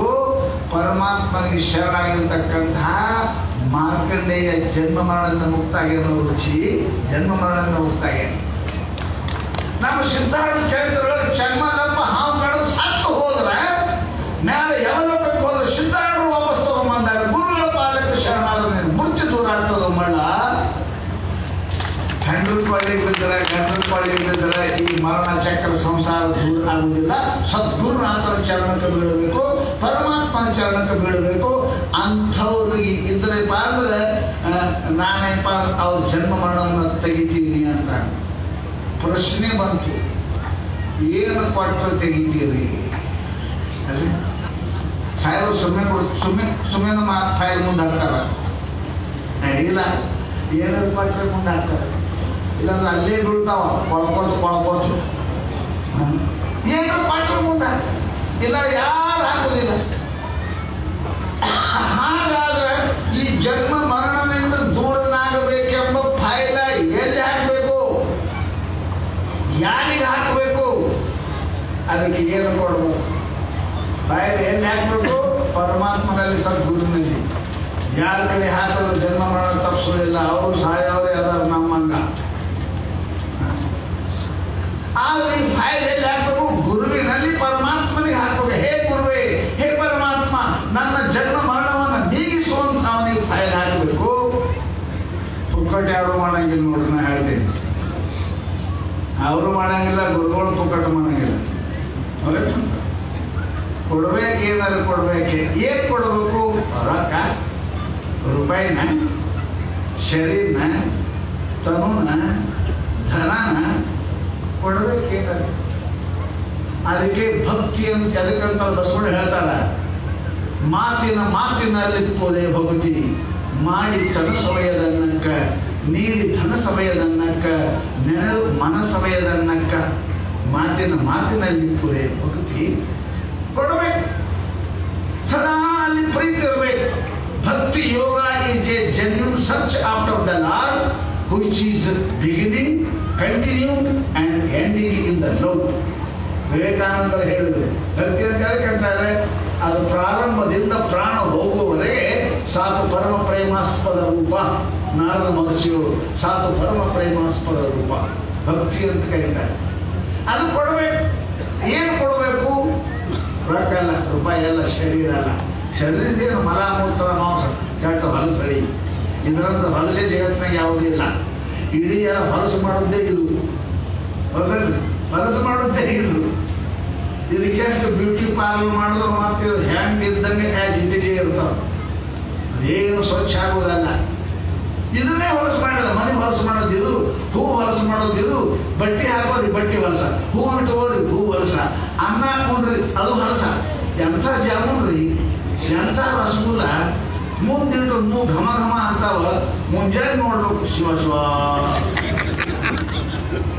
ಅಂತ ಜಾಮೂನ್ ಹಿಂಗೆ ಹೊಲಸು ಮಾಡೋದು ಯಾವುದು ಇದೆ. ಇದರನ್ನು ಹಲಸೆ ಜಗತ್ತಿನ ವ್ಯಕ್ತಿ ಯಾವುದಿಲ್ಲ. ಮತ್ತೆ ಏನು ಕೊಡಬೇಕು, ಏನು ಕೊಡಬೇಕು? ಪರಮಾತ್ಮ ಹೇಳ ಏನು ಕೊಡ್ಬೇಕು ಹೇಳ್ತಾನವ, ನಿನ್ನ ಸಮಸ್ತ ಸಂಸಾರವನ್ನು ದೂರ ಮಾಡ್ತೀನಿ, ನನಗೊಂದು ಸಾಮಾನು ಕೊಡು. ನೀ ಕೊಟ್ಟರೆ ನಾನು ಕೊಡ್ತೀನಿ, ನೀ ಏನು ಕೊಡು ನಾವೊಂದು ಕೊಡ್ತೀನಿ. ಹಳ್ಳಿಯಾಗ ಹೇಳ್ತಾರೆ ನಮ್ಮ ಕಡೆ, ಕಲ್ಲವ್ ಕಡು ಕೊಟ್ರೆ ಮಲ್ಲವ್ ಭಾಷೆ ಕೊಡ್ತಾರೆ, ಕಲ್ಲವ್ ಕಡು ಕೊಟ್ರೆ ಮಲ್ಲವ್ ಭಾಷೆ ಕೊಡ್ತಾರೆ. ಈಗ ಏನೋ ಕೊಡ್ಲಿಲ್ಲ ಅಂದ್ರೆ ಆಕೆ ಕಲ್ಲ ಕೊಡ್ತಾರ, ಕಲ್ಲ ಕಲ್ಲವ್ ಆಕೆ ಕೊಡ್ತಾರ. ಅದೇ ಪರಸ್ಪರ ಭಾವ ಇರುತ್ತ ಶ್ರೇಯ ಪರಮ ಔಷಧ. ಗೀತಾ ಹೇಳ್ತು, ಇವ ಒಂದು ಕೊಡಬೇಕು ಪರಮಾತ್ಮಂದು ಕೊಡ್ತಾನೆ. ನೀ ಏನು ಕೊಡಬೇಕು? ಮೈಯ ಭೀಷಿತ ಚೇತಸ. ಅರ್ಜುನ, ನನಗೊಂದು ಮನಸ್ಸು ಕೊಡು. ನಿನ್ನ ರಕ್ತ ಬೇಡ, ನಿನ್ನ ರೂಪಾಯಿ ಬೇಡ, ನಿನ್ನ ಶರೀರ ಬೇಡ, ನಿನ್ನ ಹೆಣ್ಣು ಮಕ್ಕಳು ಬೇಡ, ನಿನ್ನ ಹೊಲ ಬೇಡ, ಏನು ಕೊಡು? ನಿನ್ನೊಂದು ಮನಸ್ಸು ಕೊಡು. ಮಚ್ಚಿತ್ತ ಮಗ್ಗದ ಪ್ರಾಣ ಮಯ್ಯಾವೇಶ ಮನೋ ಏಮ ನಿತ್ಯಯುಕ್ತ ಉಪಾಸತೆ. ಸುಮಾರು ಭಗವದ್ಗೀತೆಯಲ್ಲಿ ಇದು ಏನಪ್ಪಾ ಅಂದ್ರೆ ಯೂನಿವರ್ಸಲ್ ಏನಪ್ಪಾ ಅಂದ್ರೆ ಬುಕ್. ಅದಕ್ಕೆ ಒಬ್ಬರು ಇಂಗ್ಲಿಷ್ನೊಳಗೆ ಹೇಳ್ಯಾರ, Bhagavad Gita is not only scripture of Hinduism. ನಾವು ಹೇಳ್ತಾರೆ ಇದೇನ ಹಿಂದೂ ಆಗ್ತೇವೆ. ಭಗವದ್ಗೀತಾ ಇದೆ not only scripture of Hinduism, it is A scripture of humanism. ಸಮಸ್ತ ಮಾನವ ಕೋಟಿ ಉಪದೇಶ ಮಾಡಿರ್ತಕ್ಕಂಥದ್ದು ಭಗವದ್ಗೀತಾ ಅದ. ಯಾವುದೇ ಒಂದು ಭಾರತೀಯರಿಗಾಗಿ ಮಾಡಿದ ಉಪದೇಶ ಅಲ್ಲ, ಹಿಂದೂಗಳಿಗೆ ಮಾಡಿದ ಉಪದೇಶ ಅಲ್ಲ. ಅದಕ್ಕೆ ಪ್ರಧಾನಮಂತ್ರಿ ಯಾವ ಊರಿಗೆ ಕೂಡ ಗಿಫ್ಟ್ ಕೊಡೋದು ಭಗವದ್ಗೀತಾ. ಜಗತ್ಕಾಲ ಭಗವದ್ಗೀತಾ ಅದು. ಯಾಕೆ? ಭಗವದ್ಗೀತಾ ಕಿಂಚಿದ ಲೀತಾ ಗಂಗಾಜಲ ಕಣಿಕಾ ಪೀತಾ ಸಕಲೋಪೇಶ ಮುರಾರಿ ಸಮರ್ಚ ತಸ್ಯ ಕಮಕ್ಕೆ ಚರ್ಚಾ. ಹೇಳಿದ್ರು ಶಂಕರ ಭಗವತ್ಪಾದರು, ಸ್ವಲ್ಪ ಗೀತಾ ಒಂದು ಶ್ಲೋಕ ಸಾರ್ಥವಾಗಿ ತಿಳ್ಕೊಂಡು ಓದ್ರಿ ಅಂದ್ರೆ ನಿಮ್ಮ ಅಂತ್ಯಕ್ಕೆ ಮೃತ್ಯು ಬರುವುದಿಲ್ಲ, ಮೃತ್ಯು ಬರುವುದಿಲ್ಲ, ಭಯ ಬರುವುದಿಲ್ಲ, ಮರಣ ಬರುವುದಿಲ್ಲ ಅಂತ ಪರಮಾತ್ಮ ಸ್ವಯಂ ಹೇಳ. ಅದಕ್ಕೆ ಪುಣ್ಯಾತ್ಮರೇ, ಪರಮಾತ್ಮನ ಕೃಪಾ ಜನ್ಮ ಮರಣ ಹೋಗಬೇಕು ಅಂದ್ರೆ ಏನು ಕೊಡ್ರಿ ಪರಮಾತ್ಮನಿಗೆ? ಏನು ಕೊಡ್ರಿ? ನಿಮ್ಮ ಮನಸ್ಸು ಪಟ್ರಿ ಎಲ್ಲ ಕೊಟ್ಟಾಗ. ಮನಸ್ಸು ಕೊಡಲಿಲ್ಲ ಅಂದ್ರೆ ನೀವು ಏನು ಕೊಟ್ಟರು ಕೊಟ್ಟಿಲ್ಲ, ಏನು ಕೊಟ್ಟರು ಕೊಟ್ಟಿಲ್ಲ ಅಂತ ಅರ್ಥನೇ. ಅದಕ್ಕೆ ನಾನು ಸುಮ್ಮನೆ ಸಹಜ ಹೇಳ್ತಿರ್ತೀನಿ, ಯಾವುದೋ ಒಬ್ಬ ಶ್ರೀಮಂತರ ಮಗಳು ಹುಡುಗಿ MBBS ಓದೋಳು. ನಾನು ಕನ್ನಡ ಕಲಿತಾವಿಲ್ಲ, ನಿಮ್ಗೆ ತಿಳ್ದಂಗರೆ ಆಗ್ತಾವಿಲ್ಲ. MBBS ಓದಿರು. MBBS ಓದಿಕೊಳ್ಳಿ ಆಕೆಗೆ ಹೌಸ್ಮನ್ಶಿಪ್ ಮಾಡಕ್ ಹತ್ತು. ಹಳ್ಳಿ ಮನುಷ್ಯರವರು ಅಪ್ಪ ಮಗಳಿಗೆ ಬಹಳ ಖರ್ಚು ಮಾಡಿ ಕಲಿಸೋದು. ಶ್ರೀಮಂತರ ಮನೆ ಮುಂದೆ ಕಾರು, ಗಾಡಿ, ಘೋಡ ಮನೆ ಮೇಲೆ ಮಾಡಿ ಎಲ್ಲ ಇತ್ತು. ಅವ್ರು ವಿಚಾರ ಮಾಡಕ್ ಹತ್ತರ, ಆಯ್ತು ಹಿಂಗೆ ಒಂದು ವರ್ಷ ಮುಗಿತು ಹೌಸ್ಮನ್ಶಿಪ್, ನೆಕ್ಸ್ಟ್ ಇಯರ್ ಮಗಳು ಮುಗಿತಾರೆ, ಎಲ್ಲರೇ ಮದುವೆ ಮಾಡಿಕೊಡ್ಬೇಕು ಅಂತ ಒಂದು ಹುಡುಗರು ಹುಡುಕಾಟ ಚಾಲು ಮಾಡಿದ್ರು. ಬಾಕಿ ರಜೆ ಸೂಟಿ ಬಂದಿದ್ದ ಮನೆಗೆ ಅವ್ವ ಅಪ್ಪ ಮಾತಾಡಕತ್ತಿದ್ರು, ತಂಗಿ ಮತ್ತೆ ಆಯ್ತಲ್ಲ ಇನ್ನೊಂದು ವರ್ಷ ಡಿಗ್ರಿ ಮುಗಿತಾರೆ, ಹುಡುಕಾಟ ಚಾಲು ಮಾಡಕತ್ತೀವಿ, ಎಲ್ಲರೂ ನೋಡಿದ್ರೆ ಮದುವೆ ಮಾಡ್ತೀವಿ ಅಂತ ಅಂದ್ರೆ ಆಕೆಂದು, ಯಪ್ಪ ಸುಮ್ಮ ಯಾಕೆ ತ್ರಾಸ ತಗೋತೀರಿ, ನಾನು ಎಲ್ಲ ನೋಡೀನಿ ಅಂತ. ಅವರು ಬಹಳ ಸುರ ಐತಂಗಿ, ನೀ ಕರ್ತಕ್ಕಿದ್ದಿ, ಶರಣೆ ಇದ್ದಿ, ನೀ ಸುರ ನೋಡೇ ಮಾಡ್ಕೊಂಡಿರ್ಬೇಕು, ಏನು ತಪ್ಪಿಲ್ಲ. ಭಾಳ ಚಂದ ಆಯ್ತು, ನಮ್ಮ ಕೆಲಸ ನೀನೇ ಮಾಡಿದಿ ತಂಗಿ. ಅವ ಯಾವ್ರಾಗ ಇರ್ತಾನ? ಬೆಂಗಳೂರಾಗ, ಏನು ಬಳ್ಳಾರಿಯಾಗೆ, ಏನು ಮದ್ರಾಸ, ಎಲ್ಲಿ ಓದ್ತಾನ ತಂಗಿ ಅಂತ ಕೇಳಿದ್ರು. ಅಯ್ಯೋ ನಮ್ಮ ಜೊತೆಗೇನೆ ಬಳ್ಳಾರಿಗೆ ಓದ್ತಾನ, ಮೆಡಿಕಲ್ ಕಾಲೇಜ್. ಭಾಳ ಚಲೋ ಮಾಡಿ ತಂಗಿ. ಅಚ್ಚಾ, ಅವ್ರು ಎಲ್ಲಿ ಬಳ್ಳಾರಿಗೆ ಮನೆ ಅದ, ಏನು ಬೆಂಗಳೂರು ಮನೆ ಅದ?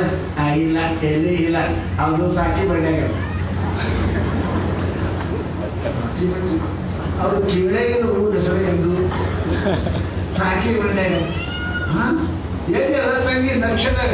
ಆ ನಕ್ಷದ ಕಾಣಂಗಿಲ್ಲ, ಅದನ್ನ ಕಷ್ಟ ಸಣ್ಣ ಊರು. ಆ ಸಣ್ಣ ಊರ ಇರ್ಲಿಕ್ಕೆ ದೊಡ್ಡ ಮಂತನ ಬಂತಾನಿಲ್ಲ, ಸಣ್ಣ ಮನೆ ಅದಾವ್ರು. ಅವ್ರಪ್ಪ ಏನು ಜಾಬ್ ಮಾಡ್ತಾರೆ? ಏನು ಜಾಬ್ ಮಾಡಂಗಿಲ್ಲ, ಏನು ಮಾಡಂಗಿಲ್ಲ. ಅದೇ ಜಾಗೃತಿ ಮಾಡಂಗಿಲ್ಲ. ಮನುಷ್ಯನದ ಫಲನೂ ಅವ್ರ ಅಂತಕ್ಕಿಲ್ಲ. ಹೋಗಿ ಬಿಡವ, ನೀ ಮಾಡಿದಂದ್ರೆ ಮಾಡು. ಅವ್ರು ಯಾರ ಪೈಕಿ? ನಮ್ಮ ಪೈಕಿನೇ ಅದಾರಿಲ್ಲ? ಇಲ್ಲ, ನಮ್ಮ ಪೈಕಿನೇ ಇಲ್ಲ. ಅದು ಯಾರ ಪೈಕಿ? ಅದು ಬ್ಯಾರೆ ಪೈಕಿ ಅದ. ಯಾರ ಪೈಕಿ? ಹೇಳಾದ ಪೈಕಿ ಅದ. ಹಂಗಂದ್ರೆ ಏನು ತಂಗಿ? ಅಲ್ಲ ಹೊಂದಾಗಿರ ಬ್ರಾಹ್ಮಣರ ಲಿಂಗಾಯ್ತರ ಎಲ್ಲ ಕ್ಷತ್ರಿ ಏನೂ ಅಲ್ಲ. ಅವರು ನಾನು ಕಡಿಮೆ ಜಾತಿ, ಹೌದು ಕಡಿಮೆ ಜಾತಿ. ಅವ್ವ ಅಪ್ಪ ಹ್ಯಾಂಗಾಗಿರ್ಬೇಕು? ದೊಡ್ಡ ಶ್ರೀಮಂತರ ಮನಿ ನಮ್ಮನವ್ರು MBBS ಕಲ್ತಾಳೆ. ಆಕೆ ಏನಪ್ಪಾ ಅಂದ್ರೆ ಹೌಸ್ಮನ್ಶಿಪ್ ಮುಗಿಸ್ಯಾಳ, ಈಗ ಡಾಕ್ಟರ್ ಆಗ್ತಾಳೆ. ದೊಡ್ಡ ಡಾಕ್ಟರು, ದೊಡ್ಡ ಮನಿ ಎಲ್ಲ ನೋಡಿ ಮಗಳಿಗೆ ಕೊಡಬೇಕು ಅಂತ ವಿಚಾರ ಮಾಡಿದ್ರು. ತಂಗಿ ಅಂಥದ್ದೇನು ನೋಡಿದೆಯೇ, ಅವನೇ ಮಾಡ್ಕೋತೇವಂತಿ ಹುಚ್ಚಿ. ಚಂದ ಹೊಲ ಸಿಗ್ತದೆ, ಕಲ್ತವ್ರು ಸಿಗ್ತಾರೆ, ಶ್ರೀಮಂತ ಸಿಗ್ತಾರೆ, ಒಳ್ಳೆ ಡಾಕ್ಟರ್ ಮನಿ ಸಿಗ್ತದೆ. ಬೇಡ ಅಂತ ಕೇಳಿದ್ರೆ ನೀ ಹಿಂಗೆ ಮಾಡಕತ್ತಿ ಅಂದ್ರೆ ಹುಡುಗಿ ಏನಂತ ಇಲ್ಲ ಇವ ನಾ ಅವನಿಗೆ ಅಲ್ಲೇ ನಾ ಅವನಿಗೆ ಮನಸ್ಸು ಪಟ್ಟೀನಿ. ಹುಡುಗಿನಂತ ಅವನಿಗೆ ನಾ ಮನಸ್ಸು ಪಟ್ಟೀನಿ. ಮತ್ತೆ ನಮಗೇನು ಮಾಡಿದೀನಿ? ನಿಮಗೆ ಬಿಟ್ಟೀನಿ. ತಂಗಿ ಹುಷಾರಿ. ಒಂದು ವೇಳೆ ನಮ್ಮ ಜೀವನದಲ್ಲಿ ನಮ್ಮ ಜಾತಿ ಅಲ್ಲ, ನಮ್ಮ ಕುಲ ಅಲ್ಲ, ನಮ್ಮ ಸಮಾನ ಅಲ್ಲ ಅಂಥವ್ರಿಗೆ ಮಾಡ್ಕೊಂಡಿ ಅಂದ್ರೆ ಇನ್ನು ಮುಂದ ನಾವೇನೆ ಮದುವೆ ಮಾಡಂಗಿಲ್ಲ. ಈ ಮನೆಗೆ ನೀವು ಹಳ್ಳಿ ಕಾಲಿಡಂಗಿಲ್ಲ. ನಮ್ಮ ಪಾಲಿಗೆ ನೀವು ಸತ್ತಿದ್ದೀರಿ, ನಿಮ್ಮ ಪಾಲಿಗೆ ನಾವು ಸತ್ತೇವೆ ಅಂತ ತಿಳ್ಕೊಂಡು ಈ ಮನೆ ಬಿಟ್ಟು ಹೊರಗೆ ಹೋಗ್ಬೇಕು. ನೀ ಈ ಅಣ್ಣಲ್ಲ, ಈ ತಮ್ಮಲ್ಲ, ಈ ಅವ್ವಲ್ಲ, ಈ ಅಪ್ಪಲ್ಲ, ಈ ಮನೆ ನಿಂದಲ್ಲ. ಆಕೆ ಅಂದು ಮನಸ್ಸು ಪಟ್ಟೀನಿ ಅಪ್ಪ, ನಾನು ಹೆಂಗ್ ಮಾಡಕ್ ಬರ್ತದೆ? ಅವನಿಗೆ ಮನಸ್ಸು ಪಟ್ಟೀನಿ ಅಂದ್ರೆ ನಿಮಗೂ ಬಿಡ್ತೀನಿ, ಅಣ್ಣತಮ್ಮರಿಗೆ ಬಿಡ್ತೀನಿ, ಮನೆ ಬಿಡ್ತೀನಿ, ಐಶ್ವರ್ಯ ಬಿಡ್ತೀನಿ. ನಾವು ಹೋಗ್ತೀನಿ ಅಂತ ಹುಡುಗಿ ಮನೆಯಿಂದ ಬಸ್ತಲ್ ದಾಟಿ ಹೋಗಿ ಬಿಟ್ಲು. ಯಾಕ? ಮನಸ್ಸು ಪಟ್ಟದ್ದು. ಮನಸ್ಸು ಪಟ್ಟರೆ ಎಲ್ಲಾನು ತ್ಯಾಗ ಮಾಡ್ತಾರೆ. ನೀವು ಪರಮಾತ್ಮನ ರೊಕ್ಕ ಕೊಡ್ತೀರಿ, ಮನಸ್ಸು ಕೊಡುವುದಿಲ್ಲ. ಮನಸ್ಸು ಪರಮಾತ್ಮನಿಗೆ ಕೊಟ್ಟರೆ ನೀವು ಸಂಸಾರ ನಿಮ್ಮ ಕಣ್ಣು ಮುಂದೆ ಕಾಣಂಗಿಲ್ಲ. ಅದಕ್ಕೆ ಶರಣರು ಜಡಗಟ್ಟಿ ತಿಳಿದುಕೊಂಡು ಮರುಳಾಗಿ ಹೋದನು. ಯಾವ ಪರಮಾತ್ಮ ಭಕ್ತಿ ಮಾಡ್ತಾನೆ ಹುಚ್ಚಾಗಿ ಹೋಗ್ತಾನೆ. ಹ್ಯಾಂಗ ಒಂದು ಪೋರಿ ಹುಡುಗಿ ಆ ಮನುಷ್ಯನ ಸಲುವಾಗಿ ಐಶ್ವರ್ಯ ತ್ಯಾಗ ಮಾಡಿತು, ಹಡದ ಅವ್ವಾಪನ ತ್ಯಾಗ ಮಾಡಿತು, ಅನುಕಂಪನ ತ್ಯಾಗ ಮಾಡಿ ಹ್ಯಾಂಗ ಹೋದ್ದು. ಹಂಗ ಭಕ್ತಿ ಅಂತ ಎದಕ್ಕಂತಾರೆ? ಸಂಸಾರದ ಮೇಲೆ ತುಳಸಿ ಎಲೆ ಇಟ್ಟ ನೀರು ಬಿಡೋದಕ್ಕೆ ಭಕ್ತಿ ಅಂತ. ನಾವು ಅವನು ಬೇಕು, ಅವನು ಬೇಕಂದ್ರೆ ಸಿಗ್ತಾವ. ಅವುಗಾರ ಹಿಡಿಬೇಕು, ಅವನಿಗಾರ ಹಿಡಿಬೇಕು. ಒಂದು ಕಡೆ ಕೊಡ್ಬೇಕು ಮನಸ್ಸ. ಎರಡು ಕಡೆ ಕೊಟ್ಟವ ನೀನು ಅಗಸರ್ ನಾಯಿ ಇದ್ದಂಗೆ ಆ ಕಡೆ ಹಳ್ಳನೂ ಇಲ್ಲ, ಈ ಕಡೆ ಮನೆಯಿಲ್ಲ, ಹಂಗೆ ಕಟ್ಟಿದ ತಿರುಗಾಡಬೇಕಾಗ್ತದೆ. ಅದಕ್ಕೆ ಶಾಸ್ತ್ರದ ಹೇಳ್ತಾರೆ ಪುಣ್ಯಾತ್ಮರೇ ಜಗತ್ತಿನೊಳಗೆ ಭಕ್ತಿ ಅಂತ ಪರಮಾತ್ಮ ಅದಕ್ಕೆ ಅಂದ ಮೈಯಾವೇಶಿತ ಚೇತಸ. ನನಗೆ ದುಡ್ಡು ಕೊಟ್ಟವರಲ್ಲ, ನನಗೆ ಯಾರು ಮನಸ್ಸು ಕೊಡ್ತಾರೆ, ಯಾರು ತನ್ನ ಮನಸ್ಸನ್ನು ಅರ್ಪಣೆ ಮಾಡುತ್ತಾರೆ, ಸರ್ವಾರ್ಪಣೆ ಮಾಡಿದಂಗೆ ಅಂಥವರ ಜನ್ಮ ಮರಣವನ್ನು ನೀಗಿಸ್ತೀನಿ. ನನ್ನಲ್ಲಿ ಅಪಾರ ಭಕ್ತಿ ಇತ್ತು ಅಂದ್ರೆ ಪರಮಾತ್ಮ ಬರ್ತಾನೆ. ಈ ಸದ್ದೇ ಬರ್ತಾನೆ, ಈಗ ಬರ್ತಾನೆ. ಪರಮಾತ್ಮ ಬರೋದ್ರೊಳಗೆ ಮಾತಲ್ಲ. ಯಾರೋ ಅಡಿಗೆಯೊಳಗೆ 3 ಜನ ತಪಶ್ಚರ್ಯ ಮಾಡ್ತೀರಂತ. ಎಲ್ಲಾನು ಬಿಟ್ಟು 20-30 ವರ್ಷ ಆಯ್ತು. ಒಬ್ಬ ಬಿಸಲಾಗ ಪಂಚಾಗ್ನಿ ಮಧ್ಯೆ ತಪಸ್ಸು ಮಾಡ್ತಾನೆ. ಒಬ್ಬ ಏನಪ್ಪ ಗಿಡದ ಕೆಳಗೆ ಕುಂತು ಕೇಳಿದ ಆಹಾರ ಬಿಟ್ಟಾನೆ. ಒಬ್ಬ ಹೊಗಿ ಸೇವನೆ ಮಾಡಿ ಧೂಮ್ರಪಾಡಿ ತಪಶ್ಚರ್ಯ ಮಾಡಕ್ಕೆ 10, 7, 8, 10 ವರ್ಷ ಆಯಿತು. ಅಕಸ್ಮಾತ್ ನಾರದ ನಡೆದಿದ್ದ. ಅವರು 3 ಮಂದಿ ನೋಡಿ ಆಶ್ಚರ್ಯ ಆಯಿತು. ಅಬಾಬಾಬಾಬಾ, ಪಂಚಾಗ್ನಿ ಮಧ್ಯ 4 ಕಡೆ ಉರಿ ಹಚ್ಚಾನ, ನಡವರ್ಕ್ ಮ್ಯಾಲ ಬಿಸಿಲಾಗ ಕುಂತಾನ. ಈ ಬಿಸಿಲೊಳಗೆ ಕಾಯ್ಕೋತಂದ್ರ 8 ವರ್ಷ ಆಯ್ತು ರೀ ಮಹಾರಾಜರ ಅಂತ ಕೇಳಿದ ನಾರದ. ನಾನು ಈಗ 8 ವರ್ಷ ಆಯ್ತು. ನೀವ್ಯಾರು ಅಂದ, ನಾನು ನಾರದ. ಎಲ್ಲಿ ನಡೆದೀರಿ? ನಾವು ವೈಕುಂಠಕ್ಕೆ ನಡೆದೀವಿ. ಭಾಳ ಚಲೋ ಆಯ್ತು ರೀ, ದೇವ್ರಿಗೆ ಕೇಳ್ರಿ, ಎಂದು ಸಿಗ್ತಾನ ಪರಮಾತ್ಮ. ನಾ ಈಗ 8 ವರ್ಷ 10 ವರ್ಷ ಆಯ್ತು ಮಾಡಕತ್ತೀನಿ, ಎಂದು ಸಿಗ್ತಾನ ಪರಮಾತ್ಮ ನೀವು ಕೇಳ್ಕೊಂಬರ್ರಿ ಅಂದ. ಅವಶ್ಯ ಕೇಳ್ಕೊಂಬರ್ತೀನಿ ಅಂದ. ಮುಂದೆ ಹೋಗುದ್ರಾಗ ಅಲ್ಲದೇನಪ್ಪ ಅಂತ ಕೇಳಿ ಕೂತಿದ್ದ. ಏನು ತಲೆ ಕೆಳಗ ಕಾಲ್ ಮೇಲೆ ಮಾಡಿ ಚೋದ್ಕೊಂಡು ಕೂತಾನ. ಅವ ಅಂದ, ಯಪ್ಪ ನೀವು ಹೇಳಿದ್ರೆ ಕೂತೀವಿ, ನಾ 11 ವರ್ಷ ಆಯ್ತಂದ. ಯಾಕೆ? ಆ ಪರಮಾತ್ಮ ಸಿಗಲಿ ಅಂತ ಕೂತೀನಿ ಅಂದ. ನೀವ್ಯಾರು? ನಾನು ನಾಲ್ವ. ಎಲ್ಲಿ ನಡೆದ್ರಿ? ವೈಕುಂಠಕ್ಕೆ. ಎಲ್ಲಿ ಸಿಗ್ತಾನ ಪರಮಾತ್ಮ ಕೇಳ್ರಿ ಅಂದ. ಮತ್ತೊಬ್ಬ ಕುಂತಾನೆ ಏನಪ್ಪ ಅಂತ ಕೇಳಿದ್ರೆ ಗಿಡದ ಕೆಳಗ, ಆಲದ ಗಿಡದ ಕೆಳಗ ಕುಂತಾನೆ. ಅವನು ತಪಶ್ಚರ್ಯ ಮಾಡಕತ್ತಾನ. 20-21 ವರ್ಷ ಆಯ್ತು, ದೇವರು ಸಿಕ್ಕಿಲ್ಲ.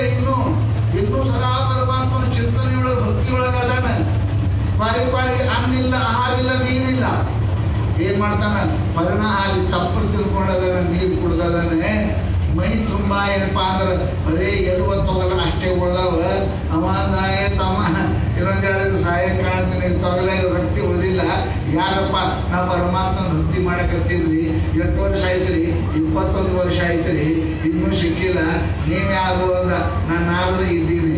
ನಾ ಎಲ್ಲಿ ವೈಕುಂಠ ನಡೆದೀನಿ ಕೇಳ್ರಿ, ದೇವ್ರು ಎಲ್ಲಿ ಸಿಗ್ತಾರೆ ಕೇಳ್ರಿ ಅಂತ. ಹೌದಾ? ನಾರದ ಹೋಗಿ ಕೇಳ್ದ.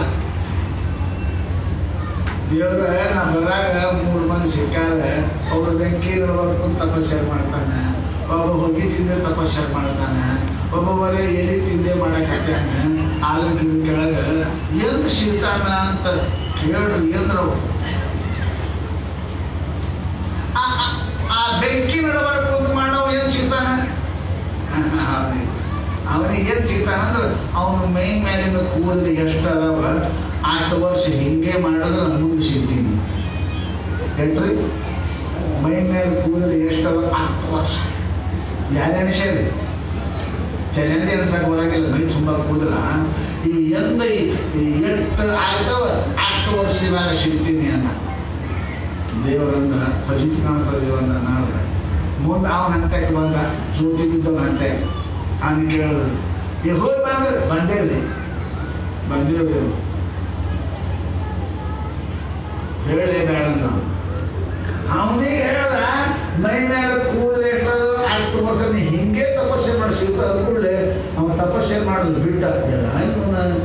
ಎಷ್ಟು ದಿನ ಮಾಡೋದು ಮಾರ ಸುಮ್ಮ ಅರ್ಧ ವಯಸ್ಸು ಆಯ್ತು. ಗಂಡ ಮಾಡ್ಕೊಂಡಿದ್ರಿ, ಅವ್ರ ಮಕ್ಕಳು ಹೇಳ್ತಿದ್ದೆ. ಈ ದೇವ್ರ ಬೇಕಂತ ಊಟ ಇರುತ್ತಿದ್ದೆ. ಹಾಗೆ ಅವ್ನು ನಿಂತುಕೊಂಡು ಕೈಪ ಹರ್ಕೊಂಡು ಬಾಳ ಅವನಿಗೆ ಇವ್ರು ಹಂತ್ಯಾಕೆ ಬಂದ. ಇವ ಹರೀಶೇವಸಿದ್ದ. ಇವನಿಗೆ ಕೇಳದ, ಎಂದು ಸಿಗ್ತಾನಪ್ಪ ದೇವರು? ಏನು ಹೆಚ್ಚಿಗೆ ಇಲ್ಲ ಅಂದಾರೆ ಸಿಗ್ತಾನಂತ. ಎಂದು ಸಿಗ್ತಾನ ಅಂತ ಕೇಳಿದ್ರೆ ಪರಮಾತ್ಮ ಸಿಗ್ತಾನಂತ. ಎಷ್ಟು? ಇಷ್ಟೇ 1000 ವರ್ಷ ಆದೊಳಗೆ ನಿಮ್ಗೆ ಸಿಗ್ತಾನ. ಹಿಂಗೆ ಮಾಡಿದ್ರು. ಅವ ಅಂತ ಇಟ್ಟು ಮಾಡಿದ್ರೆ ಹೊರಗಡೆ ದುಡ್ಡಿ ಕೊಡೋದು ಅಂತ ಅವ್ರು ಸಾಕಂತ ಬಿಟ್ಟು ಹೋದ. ಅವನು ನಾನು ಸುಮ್ಮನೆ ಹೇಳಿದೆನಪ್ಪ, ಮಾಡ್ತೀನಿ ಚಲೋ ಕೆಲಸ. ಇದು ಎಂಥ ದೇವ್ರ ಮೇಲೆ ಭಕ್ತಿ ಬೈತು ಮಾಡೋದು ಬಂದಾಯ್ತು. ಸುಮ್ಮನೆ ಹೇಳಿದೆಲ್ಲ ತಿಳ್ಕೊಂಡು ಮುಂದೆ ಹೋದಾಗ ಇವ ಗಿಡ ಕೆಳಗೆ ಕುಂತಿದ್ರು, ಸೊಳಕೆ ಹಾಕಿಸಿದ. ಏನಿಲ್ಲ, ಹೋಗಿ ಬಂದ್ರಿ ಅಂದೆ ಅಂತ. ಬಂದೆ ಅಂದ. ಏನು ಹೇಳೋದು ಬಂದ. ಯಾಕೆ ಎಲ್ಲರೂ ಓಡೋಗಿ ಇದಕ್ಕೆ ಓಡಿ ಹೋಗ್ತಾರೆ ಕೂಡಿ. ಏನು ಹೇಳೋದಂದ್ರೆ ಇವಾಗ ಒಂದು ಭಕ್ತಿ ಬಿಡಿಸ್ದಂಗೆ ಹಾಕಿದ್ರೆ ಹೆಂಗೆ ಮಾಡಬೇಕು ಅಂತ ತಿಳ್ಕೊಂಡು ನಾನು ಸುಮ್ಮನೆ ಹೇಳ್ರಿ ಏನಂತ ಪರಮಾತ್ಮ ಹೇಳ್ರಿ. ಪರಮಾತ್ಮ ನಾನು ಭರೋಸದ ಏನಂತ ನಾನು ಹೇಳ್ರಿ ಅಂತ ಏನು ಅಂದಿಲ್ಲವ. ಈ ಆಲದ ಗಿಡದಾಗ ಎಷ್ಟು ಎಲಿ ಅದಾವ 8 ವರ್ಷ ನೀ ಹಿಂಗೆ ತಪಶ್ಚರ್ಯ ಮಾಡಿದ್ರೆ ಸಿಗ್ತಾನಂತ ಹೇಳಣ್ಣ. ಅವ ಒಳ್ಳಿಲ್ಲ, ಎದ್ದು ಪುಣ್ಯಾಚಾರ ಮಾಡಿದವ. ಸಿಗ್ತಾನ ಅಂದಾನಿಲ್ಲ, ಸಾಕೇನು ಹೇಳ್ತಾನೆ ನಾವು. ಪರಮಾತ್ಮ ನಾನು ಸಿಗ್ತಾನ ಅಂತ ಅಂದಾನಲ್ಲ, ಪರಮಾತ್ಮ ಎಂದೂ ಸುಳ್ಳಾಡಂಗಿಲ್ಲ. ಸಿಕ್ಕೇ ಸಿಗ್ತಾನ. ನಾ ಬಿಡಂಗಿಲ್ಲ. ಹೋಗಿ ತಪಶ್ಚರ್ಯ ಮಾಡಿ ಎದ್ದು ಪುಣ್ಯಾಚಾರ ಮಾಡ್ದ. ಇನ್ನೂ ಕುಣಿದು ಮುಗಿದಿದ್ದಿಲ್ಲ. ದೇವ್ರು ಬಂದು ಮುಂದೆ ನಿಂತ. ನಾನದ ಕಣ್ಣು ವಾಸನ ನೋಡದ. ನಿಮ್ಗೆ ಸುಳಿದ್ಲು ಈಗ ಹೇಳಿದ್ವಿ. ಆಲದ ಗಿಡದಾನ ಎಲ್ಲಿ ಎಟ್ಟ ಮಾಡೋ ಬರ್ತಾ ಇದ್ದೀವಿ. ಮತ್ತೆ ಈಗ ಹೆಂಗ್ ಬಂದಿ ಅಂತ ಕೇಳಿದ್ರೆ ಅವನ ಭಕ್ತಿ ನೋಡಕ್ ಹೇಳಿನಿ. ಎಷ್ಟು ವಿಶ್ವಾಸ. ಆದ ಗಡಿಯಟ್ಟು ಸಾವಿರಾರು ವರ್ಷ ಕಳೆದರೂ ಕೂಡ ಪರಮಾತ್ಮ ಸಿಗ್ತಾನಂದ ಅಂತ ಭರವಸೆ ಪಟ್ಟ ಅಂದಮೇಲೆ ನಾನು ತಪಸ್ಸೆ ಬಿಡುವುದಿಲ್ಲ ಅಂತ ಅವನ ವಿಶ್ವಾಸ ಏನದ ನನಗೆ ತುರಂತ ಈಗ ಬರಾಕ ಹೆಚ್ಚದ ಅದು ಪರಮಾತ್ಮನ ಬಂದೀನಿ ಇವನು ಮುಕ್ತಿ ಕೊಡ್ತಿ ಅಂತ ಕರ್ಕೊಂಡು ಹೋದಂತ. ನಮ್ಮದು ಹೆಂಗದ್ರಿ ಏನು ತಮಾಷೆ ಬಾ ಅಂತಂದ್ರೆ ನಾಲ್ಕು ತಮಾಷೆಗೆ ಬಿಡ್ತೇವೆ ನಾವು. ಯಾರು ಬಿಡ್ತಾರೆ ನಾಲ್ಕು ತಮಾಷೆ ಹಂಗೆ ಹೇಳ್ತಾರೆ ಬೇಡ ಹಂಗೆ ಹೇಳ್ತಾರೆ. ಇಂಥ ಕಂಪನಿಗೆ ದೇವ್ರು ಸಿಕ್ಕಾನೆಪ್ಪ, ಎಂಥ ಕಂಪನಿ ದೇವ್ರು ಸಿಕ್ಕಾನೆ. ಪರಮಾತ್ಮ ನೋಡ್ತಾನೆ 360 ರೋಗವನ್ನು ಅಡ್ಡಿ ನೋಡುವನು, ಮಣ್ಣು ಮಾಡುವ ಮಸಿಯ ಮಾಡುವ. ಇದಕ್ಕೆಲ್ಲ ಅಂಜದೊಡ್ಡ ಭಕ್ತಿ ಕಂಪಿತ ನಮ್ಮ ಕೂಡಲ ಸಂಗಮ ದೇವ. ನೀವು ಬಡತನ ಮಾಡ್ತಾನೆ, ನೀವು ರೋಗ ಪಾಠ ನೋಡ್ತಾನೆ, ನಿಮ್ಮ ದಾರೋ ದಿಕ್ಕು ಮಾಡಿ ನೋಡ್ತಾನೆ.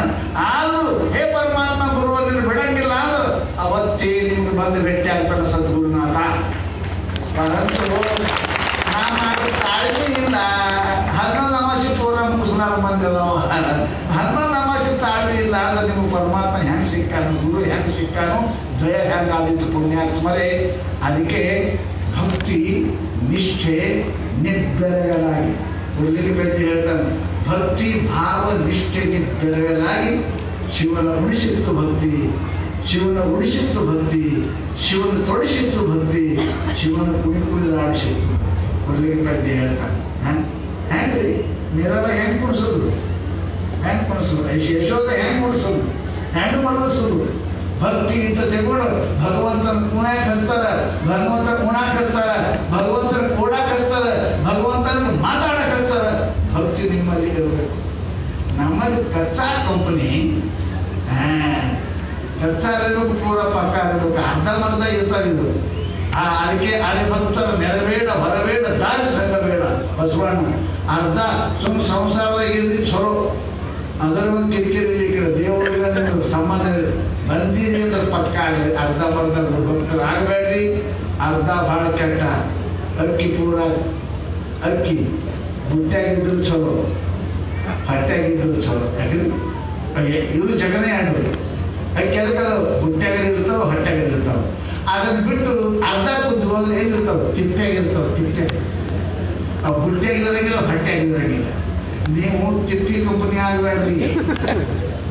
ನೀವು ಕಲ್ತಾವಲ್ಲ ಬರಬೇಡ ಮಾಡಿ ಆ ಕಡೆ ಹೋಗಿ ಹಾಳಾಗಿ ಹಂಗೆ ಚಲೋ ಈ ಕಡೆ ಇದ್ರೆ ಅವ್ರು ಚಿಂತಾರೆ. 2 ಮಕ್ಕಳು ಇರ್ತಾವ. ಬಂದ್ರೆ ಪೂರಾಡಿ ಬರ್ರಿ, ಅರ್ಧಮರ್ಧ ಇರಬೇಡ್ರಿ. ನೀನು ಅರ್ಧಮರ್ಧ ಆಯ್ತು ಅಂದ್ರೆ ತಿಪ್ಪಿ ಕಂಪನಿ ಅವು. ಅವು ಹೊಟ್ಟಿ ಕಂಪನಿನೂ ಅಲ್ಲ, ಬುಟ್ಟಿ ಕಂಪನಿನೂ ಅಲ್ಲ. ತಿಪ್ಪಿ ಕಂಪನಿ ಆಗಿರೋ ಪುಣ್ಯಾತ್ಮರೇ ಅಂತಹದ್ದು ಆಗಬೇಡ್ರಿ. ಅದಕ್ಕೆ ಪರಮಾತ್ಮ ಮೈ ಅವಶ್ಯಕ ಚಿಕಿತ್ಸ, ನನ್ನಲ್ಲಿ ಮನಸ್ಸಿಡು, ನನ್ನ ಮನಸ್ಸು ಕೊಡುವಂಥ ಪರಮಾತ್ಮ ಅಂದಾಗ. ಹಾಗೆ ಪರಮಾತ್ಮನಿಗೆ ಸದ್ಗುರಿಗೆ ಮನಸ್ಸು ಕೊಟ್ರಿ ಅಂದ್ರೆ ನಿಮ್ಗೆ ಸಂಸಾರ ಚಕ್ರದಿಂದ ಬಿಡ್ತಾನೆ, ಕಣ್ಣಂಗೆ ಮಾಡ್ಕೋತಾನೆ, ದೇವರಾಗಿ ಮಾಡ್ತಾನೆ. ಅದಕ್ಕೆ ನಿಜಗಳು ಹೇಳ ನಿಮಗೆ ದೇವರಾಗಿ ಮಾಡುವ ಆಚಾರ್ಯ ಶರಣ. ಅಂಥ ದೇವರಾಗಿ ಮಾಡ್ತಾನೆ ಗುರು ಪರಮಾತ್ಮ. ಅಂಥ ಭಕ್ತಿ ನಿಮ್ಮೆಲ್ಲ ಕೊಡ್ಲಿ ಅಂತ ಹೇಳ್ತಾ 2 ಮಾತು.